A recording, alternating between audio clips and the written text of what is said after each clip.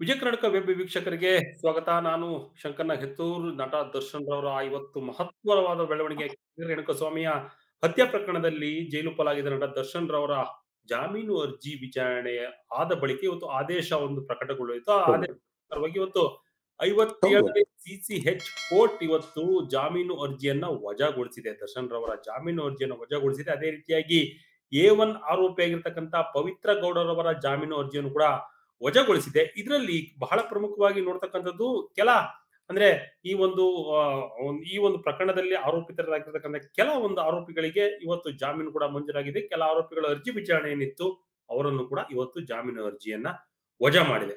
ಸಾಕಷ್ಟು ವಾದ ವಿವಾದಗಳು ಕೂಡ ಮಂಡನೆ ಆಗಿದ್ದು, ದರ್ಶನ್ ಪರ ವಕೀಲರಾಗಿರ್ತಕ್ಕಂಥ ಸಿ.ವಿ. ನಾಗೇಶ್ವರ ಅವರು ಬಹಳ ಬಲವಾದಂತ ಸುದೀರ್ಘವಾದಂತಹ ವಾದವನ್ನ ಮಂಡನೆ ಮಾಡಿದ್ರು. ಅದ್ರ ಜೊತೆಗೆ ಎಸ್.ಪಿ.ಪಿ ಪರ ವಕೀಲರಾಗಿರ್ತಕ್ಕಂಥ ಪ್ರಸನ್ನ ಕುಮಾರ್ ಅವರು ಕೂಡ ಅದಕ್ಕೆ ಪ್ರತಿವಾದಿಯಾಗಿ ವಾದವನ್ನ ಮಂಡನೆ ಮಾಡಿದ್ರು. ಇವೆಲ್ಲವನ್ನು ಕುರಿತಂತೆ ಇವತ್ತು ಬಹಳ ಮಹತ್ವವಾದಂತ ಒಂದು ಬೆಳವಣಿಗೆ ಅಂತ ಹೇಳಿದ್ರೆ, ಇವತ್ತು ಎ1 ಆರೋಪಿ ಆಗಿರ್ತಕ್ಕಂಥ ನಟ ದರ್ಶನ್ ರವರಿಗೆ ಇವತ್ತು ಜಾಮೀನು ಏನಿತ್ತು ಅದು ಆದೇಶವನ್ನ ಇವತ್ತು ವಜಾಗೊಳಿಸಿದೆ. ಜಾಮೀನು ಅರ್ಜಿಯನ್ನ ವಜಾಗೊಳಿಸಿದೆ. ಇದರಿಂದ ಮುಂದಿನ ಹೋರಾಟಗಳು ಹೇಗಿರುತ್ತೆ, ಮುಂದಿನ ಕಾನೂನು ಹೋರಾಟಗಳು ಹೇಗಿರುತ್ತೆ, ಮುಂದೆ ಯಾವ ರೀತಿಯಾಗಿ ತೀರ್ಮಾನ ತೆಗೆದುಕೊಳ್ಬಹುದು, ಇದೆಲ್ಲರ ಕುರಿತಾಗಿ ಚರ್ಚೆ ಮಾಡ್ತಾ ಹೋಗೋಣ. ನಮ್ಮೊಂದಿಗೆ ಹಿರಿಯ ವಕೀಲರಾಗಿರ್ತಕ್ಕಂಥ ಬಿ.ಎಲ್. ಆಚಾರ್ಯ ಸರ್ ನಮ್ಮ ಜೊತೆ ಇದ್ದಾರೆ. ಸರ್ ನಮಸ್ತೆ, ಕಾರ್ಯಕ್ರಮಕ್ಕೆ ಸ್ವಾಗತ ಸರ್.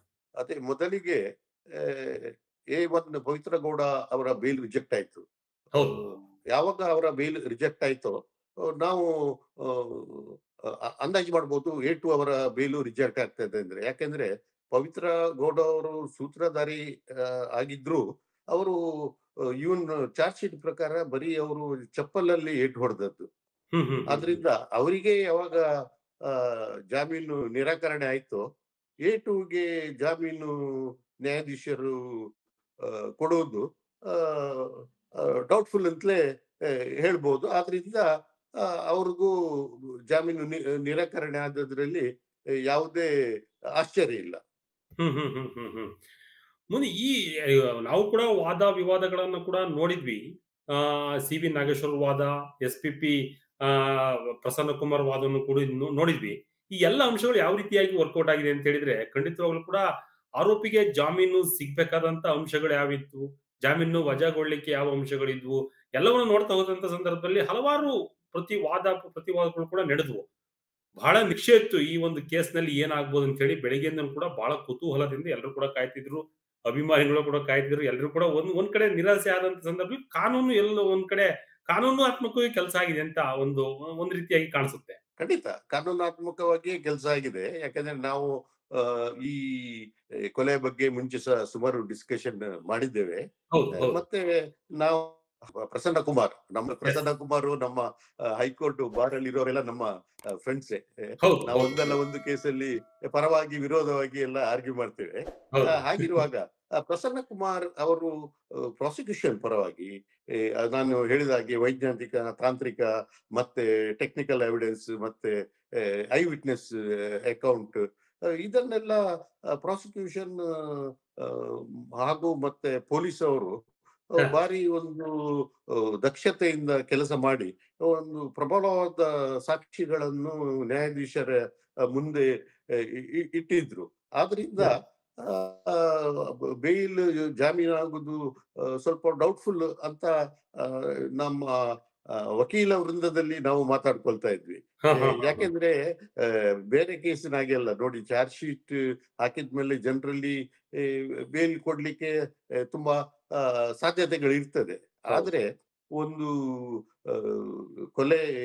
ಕೊಲೆ ಕೇಸಲ್ಲಿ ಜೀವಾವಧಿ ಅಥವಾ ಮರಣದಂಡನೆ ಶಿಕ್ಷೆ ಇರುವ ನಿಟ್ಟಿನಲ್ಲಿ ಈ ಬೇಲ್ ಗ್ರಾಂಟ್ ಆಗುದು ಸ್ವಲ್ಪ ಡೌಟ್ಫುಲ್ ಅಂತ ಕಾಣಿತು. ಮತ್ತೆ ಈಗ ಅದು ಕಾನೂನಾತ್ಮಕವಾಗಿ ಇದೆ ಅಂತಾನೆ ನಾವು ಪರಿಗಣಿಸಬೇಕಾಗ್ತದೆ. ಖಂಡಿತ ಹೌದು. ಯಾಕೆಂತ ಹೇಳಿದ್ರೆ ಇಲ್ಲಿ ನೋಡಿ, ಎಂಟನೇ ಆರೋಪಿ ಏನಿದ್ದಾರೆ ರವಿಶಂಕರ್, ಮತ್ತೆ ಹದಿಮೂರನೇ ಆರೋಪಿ ಯಾರಿದ್ದಾರೆ ದೀಪಕ್, ಇವರಿಬ್ಬರ ಪಾತ್ರವನ್ನ ಅನುಕರಣೆ ಮಾಡಿ ಇವತ್ತು ಅವರಿಬ್ಬರಿಗೂ ಕೂಡ ಜಾಮೀನನ್ನು ಕೂಡ ಮಂಜೂರು ಮಾಡಿದೆ. ಇಲ್ಲಿ ಬಹಳ ಪ್ರಮುಖವಾಗಿ ಎ1 ಆರೋಪಿ, ಯಾಕೆಂತ ಹೇಳಿದ್ರೆ ನೀವೇ ಹೇಳಿದಾಗೆ ಎ1 ಯಾವಾಗ್ಲೂ ಸಂಚು ಏನಂತ ಹೇಳ್ತಾರೆ, ಅದು ಆ ಸಂಚು ರೂಪಿಸಿ ಇವರ ಒಂದು ಸಂಚಿನ ಆಧಾರದ ಮೇಲೆ ಈ ಒಂದು ಹತ್ಯೆ ನಡೆದಿದೆ ಅಂತ ಹೇಳಿ. ಅಂದ್ರೆ ಇಲ್ಲಿ ಎ1 ಆರೋಪಿಗೆ ಮೊದಲೇ ರಿಜೆಕ್ಟ್ ಆಗ್ಬಿಡ್ತು ಕೇಸ್. ಒಂದು ಇವರಿಗೆ ಬೇಲ್ ಇದು ಮೊದಲನೇ ಬಾರಿ ಅಲ್ಲ. ಇವರು ಅವರ ವಕೀಲರು ಕೂಡ ವಾದ ಮಾಡ್ತಕ್ಕಂಥ ಸಂದರ್ಭದಲ್ಲಿ ಕೇವಲ 10 ನಿಮಿಷಗಳು ಮಾತ್ರ ಈ ವಾದವನ್ನ ಮಾಡಿದ್ರು. ಯಾಕೆಂತ ಹೇಳಿದ್ರೆ ಪವಿತ್ರ ಗೌಡರ ಪಾತ್ರ ಏನು ಅಲ್ಲಿ? ಅವ್ರು ಬರ್ತಾರೆ, ಹಿರಣ್ಯಕಸ್ವಾಮಿ ಮೇಲೆ ಒಂದು ಅವರಿಗೆ ಒಂದು ಚಪ್ಪಲಿನ ಹೊಡೆತಕ್ಕಂಥದ್ದು, ಇದೆಲ್ಲವನ್ನು ಕೂಡ ಸೆಬಾಸ್ಟಿನ್ ಅವರು ವಾದವನ್ನ ಮಾಡಿದ್ರು. ಯಾವ ರೀತಿಯಾಗಿ ಅಂತ ಹೇಳಿದ್ರೆ ಅವರ ಪಾತ್ರ ಏನಿದೆ ಅನ್ನೋದು. ಆದ್ರೆ ಇಲ್ಲಿ ಕೊಲೆಗೆ ಪ್ರಮುಖ ಕಾರಣ ಏನು, ಪ್ರಮುಖವಾಗಿರ್ತಕ್ಕಂಥ ಯಾರು, ಇನ್ನೂ ಕೂಡ ಅದರ ಒಂದು ಪ್ರಕ್ರಿಯೆ ನಡೀತಾ ಇರುತ್ತೆ ಅಂತ ಕಾನೂನಾತ್ಮಕವಾಗಿ ನಡೀತಾ ಇರುತ್ತೆ ಅಲ್ವಾ ಸರ್? ಹಾಗಾದ್ರೆ ಅಂದ್ರೆ ಯಾರು ಪ್ರಮುಖವಾಗಿರ್ತಾರೆ ಇಲ್ಲಿ ಅಂತ ಹೇಳಿ. ಅದು ಅದು ವೆರಿ ಇಂಪಾರ್ಟೆಂಟ್ ಅಲ್ಲಿ ನೋಡಿ. ಯಾರು ಕಾರಣೀಕರ್ತರು ಒಂದು ಕೊಲೆ ಅಥವಾ ಒಂದು ಸಂಚು ಮಾಡ್ಲಿಕ್ಕೆ ಅನ್ನೋದು ವೆರಿ ಇಂಪಾರ್ಟೆಂಟ್ ನೋಡಿ. ಇಲ್ಲಿ ನಾವು ಮುಂಚೆ ಹೇಳಿದಾಗೆ ಈಗ ರೇಣುಕಾಸ್ವಾಮಿ ಅವರು ಫಸ್ಟ್ ಅವರೇ ಸಂದೇಶ ಕಳಿಸಿದ್ರು, ಅಶ್ಲೀಲ ಸಂದೇಶ ಕಳಿಸಿದ್ರು ಪವಿತ್ರ ಗೌಡ ಅವರಿಗೆ. ಅವರಿಗೆ ಕಾನೂನಿನಲ್ಲಿ ಸೈಬರ್ ಕ್ರೈಮ್ ಪೊಲೀಸ್ಗೆ ಕಂಪ್ಲೇಂಟ್ ಮಾಡೋದಕ್ಕೆ ಅಥವಾ ಇನ್ಕ್ಲೂಡಿಂಗ್ ಬ್ಲಾಕ್ ಮಾಡೋದಕ್ಕೆ ಅವರ ಮೆಸೇಜ್ಗಳನ್ನು ಅವಕಾಶ ಇತ್ತು. ಬಟ್ ಅದು ಮಾಡದೆ ಕಾನೂನನ್ನು ಅವರೇ ಕೈಗೆತ್ತಿಕೊಂಡ್ರೆ ಮತ್ತೆ ಸೂತ್ರಧಾರಿ ಆಗಿದ್ರೆ ನ್ಯಾಯಾಧೀಶರಿಗೆ ಈ ಕೊಲೆಯ ಕ್ರೂರತೆ ಮತ್ತು ಹಲವಾರು ಸಾಕ್ಷಿಗಳು ಇವನ್ನೆಲ್ಲ ಅವಲಂಬಿಸಿ ಡಿಸ್ಕ್ರಿಷನ್ ಆಫ್ ದ ಕೋರ್ಟ್ ಅಂತ ಹೇಳಿದ ಹಾಗೆ ನೋಡಿ, ಬೇಲ್ ಕೊಡ್ಬೇಕು ಬೇಡವಾ ಅನ್ನೋದು it depends on facts of each case. Entire discretion of the learned judge who decides the matter. ಹಾಗಾಗಿ ಅವರ ವಿವೇಚನೆಯಲ್ಲಿ ಇದು A2 ಮತ್ತೆ A11 ಅವರಿಗೆಲ್ಲ ಹೇಳಿದ್ದಾರೆ. ಈ 3 ಜನರಿಗೆ ಇವತ್ತು ಬೇಲ್ ಆದದ್ರಲ್ಲಿ ನಾವು ಖಂಡಿತವಾಗಿ ಪಬ್ಲಿಕ್ ಪ್ರಾಸಿಕ್ಯೂಟರ್ ಅನ್ನು ಪ್ರಶಂಸಿಸಬೇಕು. ಯಾಕೆಂದ್ರೆ ಅವರು ಈ ಮೂರು ಜನರಿಗೆ ಬೇಲ್ ಕೊಡಬಾರ್ದು ಅಂತ ಏನು ಹೇಳಿಲ್ಲ. ಆದ್ರಿಂದ ನ್ಯಾಯಾಧೀಶರು ಕಾನೂನಾತ್ಮಕವಾಗಿ ಅವರ ರೋಲ್ ವೆರಿ ಮೈನರ್ ಇದ್ದದ್ರಿಂದ ಅವರಿಗೆ ಕರೆಕ್ಟ್ ಆಗಿ ಬೇಲ್ ಕೊಟ್ಟಿದ್ದಾರೆ. ಹೌದು ಸರ್, ಪ್ರಮುಖವಾಗಿ ಇಲ್ಲಿ ಯಾವ ರೀತಿಯಾದಂತ ಅಂಶಗಳನ್ನು ಉಲ್ಲೇಖ ಮಾಡಿರ್ತಾರೆ ಅಂತ ಹೇಳಿ. ಯಾಕೆಂತ ಹೇಳಿದ್ರೆ ಬರೀ ಖಾಲಿ ವಾದಗಳನ್ನ ಆಲಿಸಿ ಜಾಮೀನು ಪ್ರಕಟ ಮಾಡೋದು ಅಥವಾ ಅಲ್ಲಿ ನೀಡಿರ್ತಕ್ಕಂಥ ಸಾಕ್ಷಿಗಳು ಅಂದ್ರೆ ಟೆಕ್ನಿಕಲ್ ಎವಿಡೆನ್ಸ್, ನಾವೇ ಹಿಂದೆ ಎಲ್ಲ ಮಾತನಾಡಿದ ಸಂದರ್ಭದಲ್ಲಿ ಟೆಕ್ನಿಕಲ್ ಎವಿಡೆನ್ಸ್, ರಿಕವರಿ ಮಾಡಿದಂತ ಐಟಮ್ಗಳು, ಮತ್ತೆ FSL ವರದಿಗಳು, ಇವೆಲ್ಲವನ್ನು ಕೂಡ ಕೂಲಂಕುಷವಾಗಿ ಸಂಕ್ಷಿಪ್ತವಾಗಿ ಉಲ್ಲೇಖ ಮಾಡಿನೇ ಕೊಡ್ತಕ್ಕಂಥ ಅದ್ರ ಚಾರ್ಜ್ ಶೀಟ್ ನಲ್ಲಿ ಇರ್ತಕ್ಕಂಥ ಅಂಶಗಳನ್ನು ಕೂಡ ಇವರು ವಾದವನ್ನ ಮಾಡಿರ್ತಾರೆ. ಯಾರು ಈ ಪರ ಇರತಕ್ಕಂಥ ವಕೀಲರು ವಾದವನ್ನ ಮಾಡಿರ್ತಾರೆ. ಚಾರ್ಜ್ ಶೀಟ್ ನಲ್ಲಿ ಏನೇನೋ ಅಂಶಗಳನ್ನು ಉಲ್ಲೇಖ ಮಾಡಿರ್ತಾರೆ, ಇವೆಲ್ಲವನ್ನು ಕೂಡ ಮಾಡ್ತಾರೆ. ಕೋರ್ಟ್ ಮುಂದೆ ನೀಡಿದಂತ ಸಂದರ್ಭದಲ್ಲಿ ಆ ಒಂದು ಅಂಶಗಳು ಮತ್ತೆ ಟೆಕ್ನಿಕಲ್ ಅಂಶಗಳು ಎಷ್ಟು ರೀತಿಗೆ ಪ್ರಭಾವ ಬೀರ್ತವೆ ಅಂತ ಹೇಳಿ ಜಾಮೀನು ವಿಚಾರ ಸಂಬಂಧಪಟ್ಟಂಗೆ. ಅದು ಇದು ತುಂಬಾ ಇಂಪಾರ್ಟೆಂಟ್ ಅಂಡ್ ಖಂಡಿತ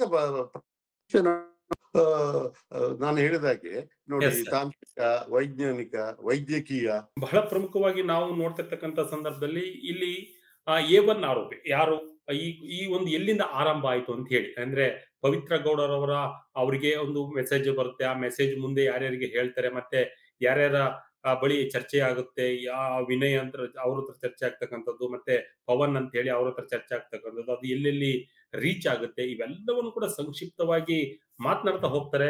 ಸರ್, ಇಲ್ಲಿ A2 ಆರೋಪಿ ನಟ ದರ್ಶನ್ ರವ್ರ ಮೇಲೆ ಬಹಳ ನಿರೀಕ್ಷೆ ಇತ್ತು, ಅವ್ರಿಗೂ ಕೂಡ ಬಹಳ ನಿರೀಕ್ಷೆ ಇತ್ತು ಈ ದಿನ ಜಾಮೀನು ಸಿಕ್ಕುತ್ತೆ ಅಂತ ಹೇಳಿ. ಯಾಕೆಂತ ಹೇಳಿದ್ರೆ ವಾದನೂ ಕೂಡ ಬಲಿಷ್ಠವಾಗಿತ್ತು. ಯಾಕೆಂತ ಹೇಳಿದ್ರೆ ಸಾಕಷ್ಟು ಅಂಶಗಳನ್ನ ಚಾರ್ಜ್ ಶೀಟ್ ನಲ್ಲಿ ಉಲ್ಲೇಖ ಅಂಶಗಳನ್ನ ಹೇಳಿ ಅಲ್ಲಿ ವಾದವನ್ನ ಮಂಡನೆ ಮಾಡಿದ್ರು. ಅಂದ್ರೆ ಇವತ್ತು ಬೇಲ್ ರಿಜೆಕ್ಟ್ ಆಗಿದೆ. 57ನೇ CCH ಕೋರ್ಟ್ ಅಲ್ಲಿ ಬೇಲ್ ರಿಜೆಕ್ಟ್ ಆಗಿದೆ. ಮುಂದಿನ ಹಂತ ಏನ್ ಸರ್? ಹಂಗಂದ್ರೆ ಈ ಆರೋಪಿ ಈ ರೀತಿಯಾದಂತಹ ಒಂದು ಕೇಸ್ ನಲ್ಲಿ ಮುಂದಿನ ಹಂತಗಳು ಹೇಗಿರುತ್ತೆ, ಕಾನೂನು ಹೋರಾಟಗಳು ಆ ಒಂದು ಆರೋಪಿಗಳದ್ದು ಅಂತ ಹೇಳಿ? ಅದೇ, ಇವತ್ತು ಬೇಲ್ ರಿಜೆಕ್ಟ್ ಆದ ಆರ್ಡರ್ ಅನ್ನು ಹೈಕೋರ್ಟ್ ಅಲ್ಲಿ ಚಾಲೆಂಜ್ ಮಾಡಬೇಕಾಗ್ತದೆ. ಮತ್ತೆ ಹೈಕೋರ್ಟ್ ಅವರು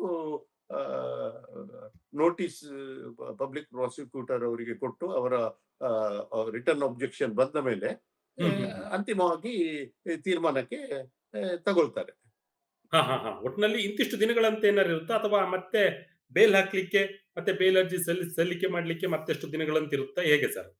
ಇಲ್ಲ, ಅಂದ್ರೆ ಬೇಲ್ ಎಲ್ಲ ಇಂಪಾರ್ಟೆಂಟ್, ನಮ್ಮಲ್ಲಿ ಪರ್ಸನಲ್ ಲಿಬರ್ಟಿಗೆ ಎಫೆಕ್ಟ್ ಆಗೋದ್ರಿಂದ ಜನರಲ್ಲಿ ಅಟ್ಲೀಸ್ಟ್ ಪರವಾಗಿ ಆದಷ್ಟು ಬೇಗ ಬೇಲ್ಗೆ ಅಪ್ಲಿಕೇಶನ್ ಹಾಕ್ತಾರೆ ಹೈಕೋರ್ಟ್ ಅಲ್ಲಿ. ಹೈಕೋರ್ಟ್ ಅಲ್ಲಿ ಬಂದ್ರೆ ಜನರಲಿ ನ್ಯಾಯಾಧೀಶರು 2 ವಾರದಲ್ಲಿ ಇದಕ್ಕೆ ಒಬ್ಜೆಕ್ಷನ್ ಹಾಕಿ ಅಂತ ಹೇಳಿ ಆಮೇಲೆ ಒಂದು ದಿನಾಂಕ ಕೊಟ್ಟು ಅವತ್ತು ನಾನು ಅಂತಿಮವಾಗಿ ತೀರ್ಮಾನ ಮಾಡ್ತೇನೆ, ಬೇಲ್ ಮಂಜೂರು ಮಾಡಬೇಕು ಬೇಡೋ, ಅಥವಾ ಕೆಳಗಿನ ಜಡ್ಜ್ ಕೊಟ್ಟ ತೀರ್ಪು ಕಾನೂನಾತ್ಮಕ ಆಗಿ ಇದೆ ಇಲ್ವೋ ಅಂತ ಹೈಕೋರ್ಟ್ ಅವರು ಡಿಸೈಡ್ ಮಾಡ್ತಾರೆ. ಎಸ್, ಈಗ ನಾವು ನೋಡೋ ಪ್ರಕಾರವಾಗಿ ಮೊದಲಿಗೆ ಕೆಳ ಹಂತದ ನ್ಯಾಯಾಲಯ ವಿಚಾರಣೆ ಆಗುತ್ತೆ. ಅಲ್ಲೇನಾದ್ರೂ ಬೇಲ್ ರಿಜೆಕ್ಟ್ ಆದ ಸಂದರ್ಭದಲ್ಲಿ ಹೈಕೋರ್ಟ್‌ಗೆ ಹೋಗ್ತಾರೆ. ಹೈಕೋರ್ಟ್‌ನಲ್ಲೂ ಕೂಡ ಸಾಧ್ಯವಾದ ಸಂದರ್ಭದಲ್ಲಿ ಸುಪ್ರೀಂ ಕೋರ್ಟ್ ಹೋಗ್ತಾರೆ. ಈ ರೀತಿಯಾದಂತಹ ಕಾನೂನು ಕ್ರಮಗಳನ್ನು ಕೂಡ ಹೋಗ್ತಕ್ಕಂಥ ಸಂದರ್ಭ ಪ್ರತಿಯೊಬ್ಬರಿಗೂ ಕೂಡ ಎದುರಾಗುತ್ತೆ. ಯಾಕೆಂತ ಹೇಳಿದ್ರೆ ಬಹಳ ವಿಶೇಷವಾದ ಪ್ರಕರಣ. ಯಾಕೆಂತ ಹೇಳಿದ್ರೆ ಇದು ಸಾಮಾನ್ಯ ಪ್ರಕರಣವಾಗಿರಲ್ಲ. ಯಾಕೆಂತ ಹೇಳಿದ್ರೆ ರಾಜ್ಯಾದ್ಯಂತ ಸದ್ದು ಮಾಡಿದ್ದು ಒಂದು ಕಡೆ. ಒಂದು ಇಲ್ಲಿ ಸ್ಟಾರ್ ನಟ. ಅವೆರಡನ್ನೂ ಕೂಡ ತಾಳೆ ಹಾಕಿ ನೋಡಿದಂತ ಸಂದರ್ಭದಲ್ಲಿ ಬೇಲ್ ಯಾವ ರೀತಿಯಾಗಿ ಒಂದು ವೇಳೆ ಬೇಲ್ ಸಿಕ್ಕಿದಂತ ಸಂದರ್ಭದಲ್ಲಿ ಕಾನೂನು ಹೋರಾಟಗಳು ಅವರ ಕಾನೂನು ಹೋರಾಟಗಳು ಇದ್ದೇ ಇರುತ್ತೆ. ಎನ್ಕ್ವೈರಿ ಅಟೆಂಡ್ ಮಾಡ್ತಕ್ಕಂಥದ್ದು, ವಿಚಾರಣೆಗೆ ಹಾಜರಾಗ್ತಕ್ಕಂಥದ್ದು, ಅವೆಲ್ಲ ಮತ್ತೆ ಷರತ್ತುಬದ್ಧ ಜಾಮೀನುಗಳು ಇದ್ದೇ ಇರ್ತವೆ.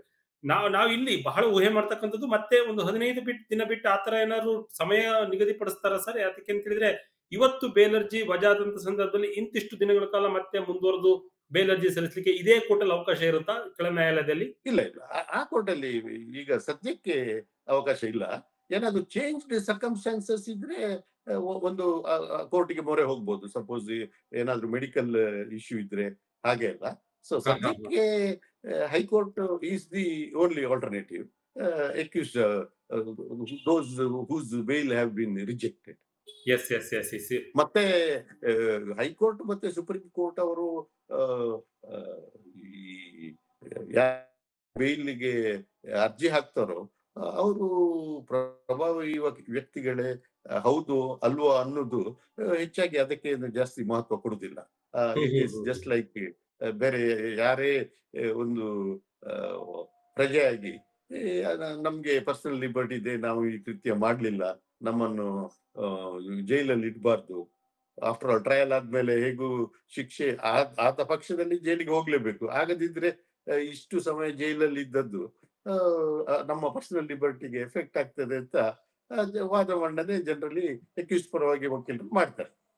ಖಂಡಿತ. ನೀವು ಸಂಕ್ಷಿಪ್ತವಾಗಿ ಈ ಕೇಸ್ ಬಗ್ಗೆ ಸಾಕಷ್ಟು ಕೂಡ ಒಂದ್ ರೀತಿಯಾಗಿ ಅದನ್ನ ಕಲೆ ಹಾಕಿದ್ರಿ, ಮಾಹಿತಿಗಳನ್ನು ಕೂಡ ಕಲೆ ಹಾಕಿ ನಮ್ಮ ಹತ್ರ ಕೂಡ ಸಾಕಷ್ಟು ಚರ್ಚೆಯನ್ನ ಮಾಡಿದ್ರಿ.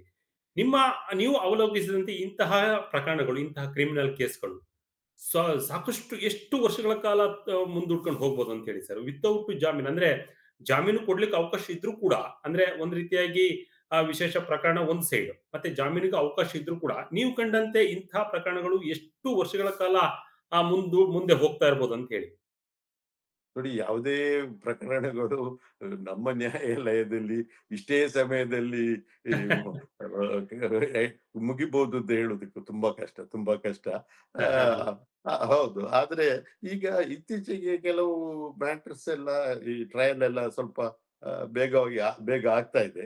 ಇಟ್ ಆಲ್ ಡಿಪೆಂಡ್ಸ್ ಎಷ್ಟು ಜನ ಸಾಕ್ಷಿದಾರರಿದ್ದಾರೆ, ಎಷ್ಟು ಎವಿಡೆನ್ಸ್ ಇದೆ, ಅದು ಒಂದು ಇಂಪಾರ್ಟೆಂಟ್. ಯಾಕೆಂದ್ರೆ ಈಗ ಟ್ರಯಲ್ ಡಿಲೇ ಆದ್ರೆ ಅಕ್ಯೂಸ್ಡ್ ಅವರಿಗೆ ಒಂದು ಫಂಡಮೆಂಟಲ್ ರೈಟ್ ಇದೆ ಜಾಮೀನಿಗೆ. ಈಗ ಗೌರಿ ಲಂಕೇಶ್ ಕೇಸಲ್ಲಿ 8 ವರ್ಷದಿಂದ ಟ್ರಯಲ್ ಪೆಂಡಿಂಗ್ ಇದೆ ಅಂತ ಹೇಳಿ ಸುಮಾರು ಅಕ್ಯೂಸ್ಡ್ಗೆ ಈಗ ಹೈಕೋರ್ಟ್ ಅವರು ಜಾಮೀನು ಕೊಡ್ತಾ ಇದ್ದಾರೆ. ಒಂದು ಕೋರ್ಟ್ ನಿರ್ದಿಷ್ಟವಾಗಿ ಇಷ್ಟೇ ಕಾಲದಲ್ಲಿ ಇಷ್ಟೇ ಸಮಯದಲ್ಲಿ ಟ್ರಯಲ್ ಕನ್ಕ್ಲೂಡ್ ಆಗುತ್ತೆ ಅಂತ ಹೇಳುದು ವಕೀಲರಿಗೆ ಸ್ವಲ್ಪ ಕಷ್ಟದ ಕೆಲಸ. ಖಂಡಿತ. ಕಾನೂನಾತ್ಮಕ ಇಲ್ಲಿ ಕಾನೂನು ಎಲ್ಲರಿಗೂ ಒಂದೇ ಅನ್ನೋದನ್ನ ಪದೇ ಪದೇ ಸಾಬೀತಾಗ್ತಿದೆ. ಯಾಕೆಂತ ಹೇಳಿದ್ರೆ ನೋಡಿ, ಇವತ್ತು ವಾಲ್ಮೀಕಿ ಹಗರಣದಲ್ಲಿ ಮಾಜಿ ಸಚಿವರಾಗಿರ್ತಕ್ಕಂಥ ನಾಗೇಂದ್ರ ಅವ್ರಿಗೆ ಜಾಮೀನು ಮಂಜೂರಾಯ್ತು. ಇನ್ನು ಯಾವ ರೀತಿಯಾಗಿ ಕಾನೂನು ಕೆಲಸ ಮಾಡುತ್ತೆ ಅಂತ ಹೇಳಿದ್ರೆ ಎಲ್ಲರೂ ಒಂದೇ ತಕ್ಕಡಲ್ಲಿ ಇರಬೇಕು ಅನ್ನೋದನ್ನ ಸ್ಪಷ್ಟವಾಗಿ ಇಲ್ಲಿ ಜನರ ಮುಂದೆ ಇಟ್ಟಿರ್ತಕ್ಕಂಥದ್ದು ನೋಡಿದ್ರೆ ಕಾನೂನು ಬಗ್ಗೆ ಹೆಚ್ಚಿನ ಗೌರವ ಜನರಲ್ಲೂ ಕೂಡ ಕಾಣುತ್ತೆ. ನೀವು ಹೇಳಿದ 100% correct. Law is applicable to all. ಆದ್ರಿಂದ ನ್ಯಾಯಾಧೀಶರು ತಮ್ಮ ಮುಂದೆ ಇರುವ ಕಕ್ಷಿಗಾರರು, ಕ್ಲೈಂಟ್ ಅಥವಾ ಆರೋಪಿ ಅವರು ಪ್ರಭಾವಿ ವ್ಯಕ್ತಿ ಹೌದು ಅಲ್ವೋ ಅನ್ನೋದು ಗಣನೆಗೆ ಬರುವುದಿಲ್ಲ. ಓನ್ಲಿ ನಾನು ಹೇಳಿದಾಗೆ ಪ್ರಭಾವಿ ವ್ಯಕ್ತಿ ಆದ್ರೆ ಎಲ್ಲಿಯಾದ್ರೂ ವಿಟ್ನೆಸ್ ಅನ್ನು ಥ್ರೆಟನ್ ಮಾಡಬಹುದು ಅಥವಾ ಎವಿಡೆನ್ಸ್ ಅನ್ನು ಟ್ಯಾಂಪರ್ ಮಾಡಬಹುದು ಅನ್ನೋ ಒಂದು ವಿಷಯಕ್ಕೆ ಬಿಟ್ರೆ ಅದು ಯಾರು ಆರೋಪಿ ತಮ್ಮ ಬೇಲ್ ಕೇಳ್ತಾ ಇದ್ದಾರೆ ಅದು ಯಾರು ಎನ್ನುವುದು ನ್ಯಾಯಾಧೀಶರಿಗೆ ಸಂಬಂಧಪಟ್ಟ ವಿಷಯ ಅಲ್ಲ. ಅವರು ಅದನ್ನು ಗಣನೆಗೆ ತಗೊಳ್ಳುವುದಿಲ್ಲ. ಇಲ್ಲಿ ಬಹಳ ಕಾನೂನಾತ್ಮಕವಾಗಿ ಅವರು ಜಡ್ಜ್ಮೆಂಟ್ ಕೊಡ್ತಾರೆ. ಹೌದು, ಖಂಡಿತವಾಗಿ ಇಲ್ಲಿ ಕಾನೂನಾತ್ಮಕವಾಗಿ ಕೆಲಸ ನಡೀತಿದೆ ಅಂತ ಹೇಳಿಕ್ಕೆ ಬೇರೆ ಸಾಕ್ಷಿಗಳು ಬೇಡ. ಯಾಕೆ ಅಂತ ಹೇಳಿದ್ರೆ ಎಲ್ಲರೂ ಒಂದೇ ಅಡಿಯಲ್ಲಿ ಬರ್ತಾರೆ ಅಂತ ಹೇಳಿಕ್ಕೆ ಇಂತಹ ಪ್ರಕರಣಗಳು ಪ್ರಮುಖವಾಗಿ ಎದ್ದು ಕಾಣುತ್ತೆ. ಜನರ ಮನಸ್ಸಿನಲ್ಲೂ ಕೂಡ ಇಂತಹ ಪ್ರಕರಣಗಳು ಎದ್ದು ಕಾಣುತ್ತೆ. ಒಂದು ವೇಳೆ ಇಲ್ಲಿ ಕೆಲ ಆರೋಪಿಗಳು ನೋಡಿ 17 ಜನ ಆರೋಪಿಗಳಲ್ಲಿ ಈಗ 15, 16, 17 3 ಜನಗೂ ಕೂಡ ಬೇಲ್ ಆಗಿದೆ. 8 ಒಂದು 5-6 ಜನಕ್ಕೆ ಬೇಲ್ ಸಿಕ್ಕಿರ್ತಕ್ಕಂಥದ್ದು ಈಗ ಪ್ರಮುಖವಾಗಿ ಕಾಣ್ತಿದೆ. ಯಾಕಂತ ಹೇಳಿದ್ರೆ ಪ್ರಮುಖವಾದ ರೋಲ್ಗಳನ್ನ ಅಲ್ಲಿ ವ್ಯತ್ಯಾಸ ಮಾಡಿರ್ತಾರೆ ಅನ್ಸುತ್ತೆ ನನಗೇನೋ. ಯಾಕಂತ ಹೇಳಿದ್ರೆ ಯಾರ್ಯಾರ ಪಾತ್ರ ಎಷ್ಟೆಷ್ಟಿರುತ್ತೆ ಅನ್ನೋದು ಕೂಡ ಚಾರ್ಜ್ ಶೀಟ್ ನಲ್ಲಿ ಉಲ್ಲೇಖ ಆಗಿರುತ್ತೆ. ಹಾಗಾಗಿ ಎಸ್.ಪಿ.ಬಿ. ಪ್ರಸನ್ನ ಕುಮಾರ್ ಕೂಡ ಅದನ್ನೇ ಹೇಳಿದ್ರು. ಯಾಕಂತ ಹೇಳಿದ್ರೆ 13ನೇ ಆರೋಪಿ ಮತ್ತೆ 8ನೇ ಆರೋಪಿಗೆ ಜಾಮೀನು ಕೊಡಬಹುದು. ಯಾಕಂತ ಹೇಳಿದ್ರೆ ಅವರ ಈ ಪಾತ್ರಗಳು ಕಮ್ಮಿ ಇರ್ತವೆ ಅಂತ ಹೇಳಿ. ಒಟ್ನಲ್ಲಿ ಯಾವಾಗ ಈ ಒಂದು ಫಿಲ್ಟರ್ ಆಗ್ತಾ ಬರ್ತಾ ಇದೆ, ಒಂದು ಈ ಕೇಸ್ ನಲ್ಲಿ ಆರೋಪಿಗಳ ಫಿಲ್ಟರ್ ಆಗ್ತಾ ಬರ್ತಾ ಇದೆ ಒಂದ್ ರೀತಿಯಾಗಿ ನಾವು ನೋಡ್ತಕ್ಕಂಥ ಸಂದರ್ಭದಲ್ಲಿ ಯಾರ್ಯಾರ ಪಾತ್ರ ಎಷ್ಟೆಷ್ಟಿದೆ, A1 ಪಾತ್ರ ಎಷ್ಟು, A2 ಪಾತ್ರ ಎಷ್ಟು, ಈ ಒಂದು ಆಧಾರತೆಯಲ್ಲಿ ನೋಡ್ತಕ್ಕಂಥ ಸಂದರ್ಭದಲ್ಲಿ ತಕ್ಷಣವಾಗಿ ಬೇಲು ಕೊಡೋದಾಗಿದ್ರೆ ಈ ಒಂದು ಪಾತ್ರದಲ್ಲಿ A1 ಆರೋಪಿಗೆ ಯಾವುದೇ ರೀತಿಯಾದಂತ ಒಂದು ಈ ಇವ್ರದ ಪಾತ್ರ ಏನು ಇಲ್ಲ ಅಂತ ಹೇಳಿದ್ರೆ ಖಂಡಿತವಾಗ್ಲೂ ಜಾಮೀನು ಸಿಗ್ತಾ ಇತ್ತು.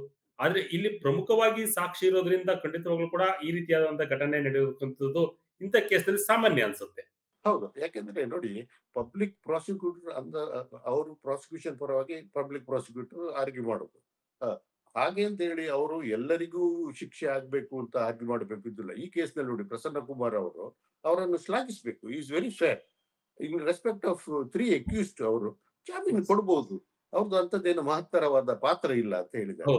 ಸೊ ಆದ್ರಿಂದ ಯಾರು ಹಲ್ಲೆ ಮಾಡಿದ್ದಾರೆ ಅಲ್ಲಿ ಪಟ್ಟಣ ಕೆರೆ ಶೆಡ್ ಅಲ್ಲಿ ಇದ್ರು ಅವರಿಗೆ ಜಾಮೀನು ಮಂಜೂರು ಆಗ್ಲಿಲ್ಲ. ಕಾನೂನಾತ್ಮಕವಾಗಿದೆ ಅಂತ ನನ್ನ ಅಭಿಪ್ರಾಯ. ಖಂಡಿತ ಖಂಡಿತ. ಇಲ್ಲಿ ಸಾಕಷ್ಟು ಬಾರಿ ನಾವು ಕೂಡ ಮಾತನಾಡ್ತಾ ಸಂದರ್ಭದಲ್ಲಿ ಬೇಲು ಸಿಕ್ಕೋದು, ಬೇಲ್ ಕೊಡೋದು ಬಿಡೋದು ನಂತರದ ವಿಚಾರ ಕೂಡ ಕಾನೂನು ಇಲ್ಲಿ ಕೆಲಸ ಮಾಡಿದೆ ಅಂತ ಹೇಳಿ ನಾವು ಕೂಡ ಸಾಕಷ್ಟು ಬಾರಿನೂ ಕೂಡ ಹೇಳಿದ್ದೇವೆ. Thank you sir, thank you so much. ಸಾಕಷ್ಟು ವಿಚಾರನ ಹಂಚ್ಕೊಂಡಿದ್ದಕ್ಕೆ ಧನ್ಯವಾದಗಳು ಸರ್. ಎಸ್, ಇಲ್ಲಿ 57ನೇ CCH ಕೋರ್ಟ್ ಈಗಾಗಲೇ A1 ಮತ್ತೆ A2 ಆರೋಪಿ ಇಬ್ಬರಿಗೂ ಕೂಡ ಅಲ್ಲಿ ಒಂದು ರೀತಿಯಾಗಿ ಜಾಮೀನು ಅರ್ಜಿಯನ್ನು ವಜಾಗೊಳಿಸಿದೆ. ಮುಂದಿನ ದಿನಗಳಲ್ಲಿ ಕಾನೂನು ಹೋರಾಟಗಳು ಯಾವ ರೀತಿ ಇರುತ್ತೆ ಅಂತ ಮುಂದಿನ ದಿನಗಳಲ್ಲಿ ನಾವು ಕೂಡ ಕಾದು ನೋಡ್ಬೇಕಾಗುತ್ತೆ. ಇದಾಗಿತ್ತು ಈ ಕ್ಷಣದ ವಿಜಯ ಕರ್ನಾಟಕದ ಪ್ರಮುಖ ಲೈವ್ ಅಪ್ಡೇಟ್. ಮುಂದಿನ live ಅಪ್ಡೇಟ್ಗಾಗಿ Vijaya Karnataka website, YouTube page, Facebook page follow ಮಾಡಿ. ಧನ್ಯವಾದ.